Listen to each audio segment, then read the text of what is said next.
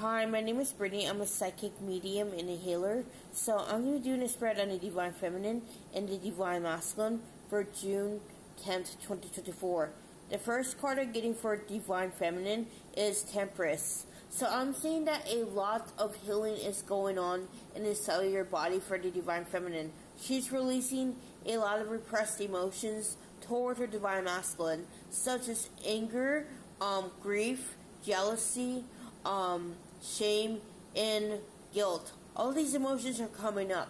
So the Divine Feminine may be feeling really, really emotional today because she is clearing all that is not of love so she can align to the her highest possible timeline. So I'm seeing that the Divine Feminine is also clearing the father wound right now, and in doing so, she is showing up for herself in a way that she hasn't before. She's actually starting to see past the narrative she's been telling herself about the Divine Masculine, and she's aligning to her true authentic self. So there is change going on in the connection. With the Lovers card, I feel as though the Divine Feminine is taking her focus off the situation with the Divine Masculine and making it all about herself. So I feel as though for the longest time, she was actually drawing comparisons between her and a karmic. But I feel as though now the Divine Feminine is seeing that there is no competition whatsoever. There is no there's no one better than or worse than. She's starting to think less in terms of ego and more in terms of the soul. So I'm seeing that she's seeing from a higher perspective that this situation is here to teach her something. And she was so focused on removing it that she was failing to gather the lesson. So now the Divine Feminine is being receptive now. She's being receptive to what's being taught to her. And the last card I'm getting is the Five of Wands. So with the Five of Wands, I feel as though now the Divine Feminine is working through these triggers. She's working through this trauma that was brought up. She's no longer trying to subliminate it or push it down. She's simply transmuting it. She's feeling all of that anger. She's feeling all of that jealousy, sorrow, grief, guilt, shame. It's all coming up, and she's feeling it. She's allowing it to have a voice. She's allowing it to have a direction. She's not shaming herself for feeling this way. She's accepting that because she's seeing now that she does have a right to be angry. Her reality is valid, and she's giving herself that reassurance that she was once seeking from the Divine Masculine because she knows her inherent worth. And that's what I get for Divine Feminine. So now I'm going to be doing the Divine Masculine. So the first card I get for Divine Masculine is Bluebell Fairy. So I feel as though the Divine Masculine is doing a lot of inner child trauma work around the father and the mother room. So I feel as though he is starting to see past the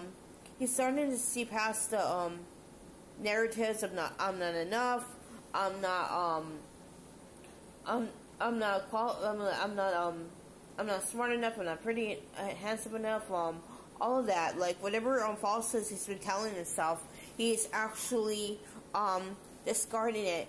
He is also starting to get less out of his head and more into his heart space. So I feel as though the Divine Masculine is starting to align more with the divine flow of things.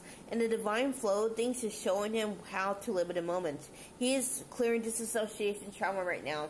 He is clearing that trauma so he can be his most authentic self. Divine Masculine is determined to show up for Divine Feminine, and because he feels as though that she deserves that. He feels her anger, he feels her animosity, and he feels like he needs to come correct. So he is not really worried about whether he can't. He's more determined to break past that so he can be that person. He is no longer making excuses. With success, I'm seeing the Divine Masculine is clearing his fear of success, his fear of failure, and he's starting to see that those fears kept him self-sabotaging the connection with the Divine Feminine, but also in his overall life. He's starting to see the patterns that correlate with not just himself, but rather the divine feminine. And he's starting to see how it's all interconnected. So the divine masculine is seeing things through the lens of oneness. He is seeing things through the lens of unity consciousness. And he's starting to see that fear has no place in his life. So I'm seeing that at the moment he is seeing a lot of things about his family life that he was refusing to see. But he's starting to get the hint that it is not for him. And he should stop trying to make it for him.